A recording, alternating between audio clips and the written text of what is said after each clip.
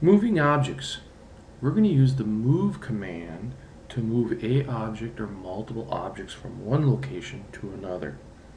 So we're going to go up to the modify panel. In the modify panel, we're going to go to the move command. We click on the move command. It'll ask us to select the objects. I can pick them individually or with a crossing window or a crossing. And then once I'm done selecting all the objects to move, I hit enter.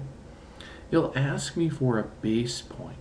This is really not that critical, but most of the time we'll pick like the lower left hand corner or the center, and the base point is where you want to grab onto it.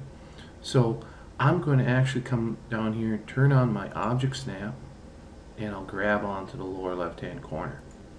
Now it'll ask to specify the second point. This is where you're moving the object to. So I'm going to come down and I'm going to place it on the end of this line. So I'm going to come down, I find the end point with my object snap, and I click. And I move the object from up above to down below. So the move command is used quite often. It's found up in the modify panel, and it moves particular objects certain distances.